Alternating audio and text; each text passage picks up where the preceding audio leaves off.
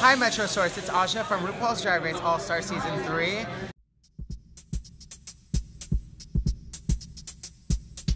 I'm gonna tell you what to do on the first day of drag school. Let me give you the tea right now. On the first day of drag school, if you want to keep your character and put her together and make her real cute, you gotta either A,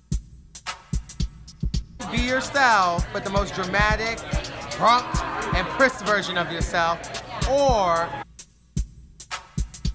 you have to make a character that is so obnoxious and out there and unique that we will just be like, you want to have us gagging, either way. But that's the way to do it. Make a character that makes gag.